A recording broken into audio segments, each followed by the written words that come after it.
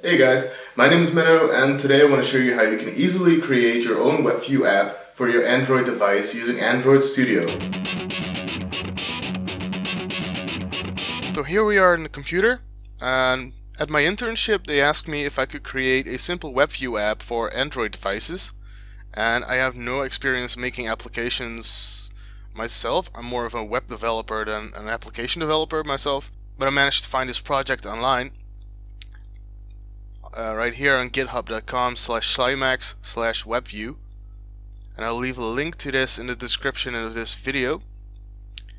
When you get to this page, you don't need to sign up or anything, just click on download zip file, download zip, and you gotta unpack this zip somewhere and open this up with as a project in Android Studio. We've done downloading the WebView project and unpacked it. You can start up your Android Studio and click on Open an existing Android Studio project. Now we browse to our desktop. On Windows, that will be under your users folder right here. So your main drive, users, and then your username. Then we go down to desktop. Just gonna double click on that. We'll scroll down a little bit, and here's a WebView master app. So we can open this up. We'll give this a minute, and when it's done opening up, it will tell me that it's got an error message. It says failed to find target with hash string Android-21, which basically means that I'm missing the SDK for API level 21 in our Android Studio. So to solve this, we're going to click on the Android with a down facing arrow. Give this a few seconds to load up, and then click on Launch Standalone Sdk Manager right here on the bottom, and the screen opened in the other monitor. I'm going to pull that back in. When you look in here, it says Android 6.0 API 23. We're not going to need that. We need the 21. So I'm going to scroll down. Here it says Android 5.0.1 API 21, and this is the one we need to install. So we're going to tick the box on the left of that and install. Click on install and then the number of packages. I'm going to accept this license agreement. You might want to read that. Hit install, and this can take up to about like half an hour or something, depending on your system and internet connection. So I'm going to cut the video here and come back when it's done. And after it's done updating, we're just going to hit OK. Hit OK again.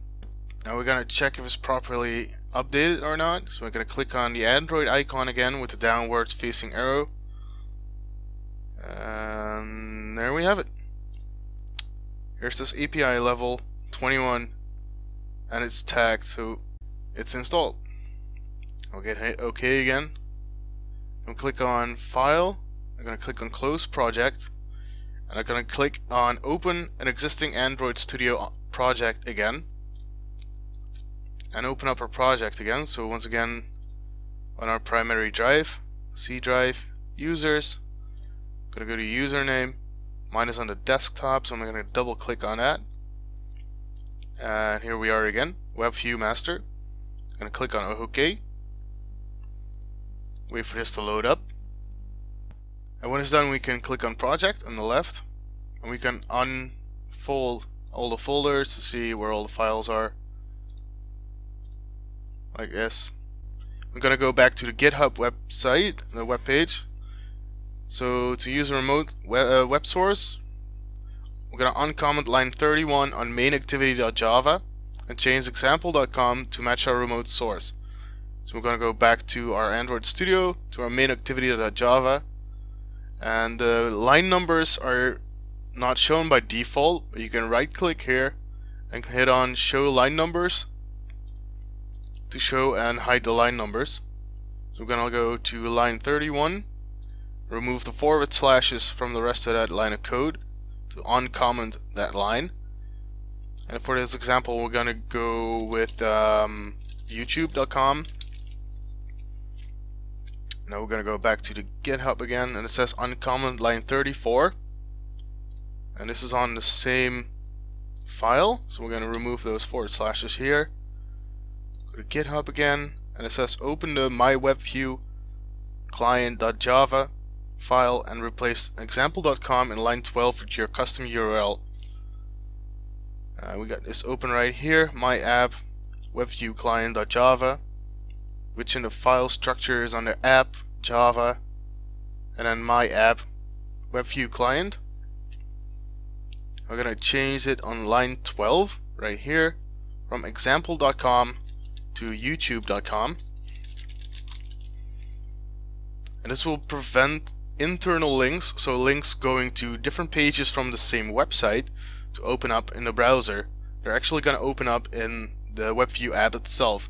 And external links, so links on youtube.com going outwards to different websites, those will open up in the browser set by the user on their Android device.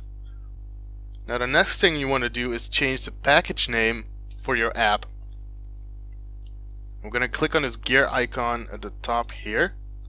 I'm going to untag compact empty middle packages. And we're going to right click on this example here. And we're going to look for refactor and then rename. And then we'll click on rename package, so we can give our app a different name, because I'm pretty sure this one is already taken in the Google Play Store. So for this example, we're going to go for WebView app example, and click on refactor. And this can take a minute.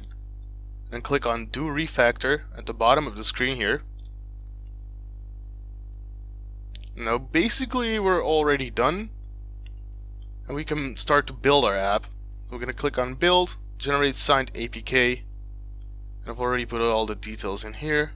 Just going to hit next. Hit finish and show it in an Explorer. And I've got BlueStacks installed, which is a Android like simulator or emulator, if you will. So I could just double click on it. And now we can start our emulator. Start BlueStacks. Here we go. Here's our WebView app at the top here. Or if you can't find it, just hit all apps on the top right here, and then hit WebView app here, and it will open up our website in an app, just like that. So we can go to different tabs here. This is basically the website of YouTube loaded in as an app using a remote source. And I'm going to show you how you can do this with a local source. So I'm going to close all this off. I'm going to go to File and close my project. We're going to download this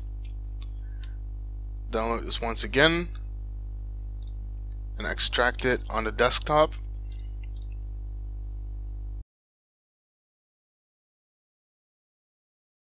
Now we're going to build a WebView app for Android using local sources. We're going to hit on open an existing Android Studio project, and mine again is on a C drive, users, my username, my desktop, and under WebView master local source. This is just an example. You can change the name of this folder any way you want to, but you can't use spaces in it. So now we can just hit project again on the left hand side to see all our files, and we're going under app assets www folder. I'm going to hold shift and delete these files. These are just the example files, so we don't need those. Hit delete, OK. Click on do refactor, and now it deleted all the files that were in there. We're going to go back to our GitHub page here. Under using a local source on command line 37 in main activity.java. It's going to go back to Android Studio, look under Java, under com.example.app, and main activity. I'm going to double click on that to open it up. Click on the left hand side, click on show line numbers, back to GitHub. That was line 37. Remove the forward slashes from that line here. Now we'll use all the local files in the www folder, just like you would and like using WAMP or something like that, local web server. We can put our local files in here, and then we can build the app, and then we can run it. First off, obviously we're gonna change the package name. Can't use this one. So untag compact empty middle packages. As for example, I'm gonna right click on that, click on refactor and rename. Click on rename package, and we're gonna give this a new name. I'm just gonna call this local. Can't use a dash, no. Okay, so local webview, for example. Click on refactor, click on do refactor on the bottom, and we will see at the top of this file right here, it says package com.localwebview.app, which is what we wanted in this case. And now I'm gonna look up a previous project that I made and load those files into Android Studio. So now I dragged over some files that I had right here in an old project over to a new project.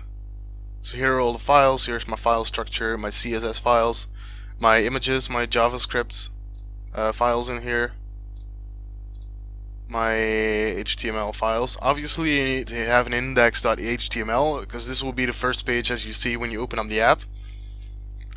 And now we basically just have to build the app and test it out. So I'm gonna hit build, generate signed APK, and I'm gonna put in all my stuff again, remember passwords, next, finish, and there we go. Show in Explorer. Click on our APK file, so we'll get installed into my BlueStacks, and I started on my BlueStacks again. So here it is, our WebView app. Now we can open this up, and it opened up in my local files, as you can see. So that's how you can easily make a WebView app for Android using Android Studio. If you like this video, please like it down below, as well as subscribe if you want to get notified when I release new videos, and have a great one.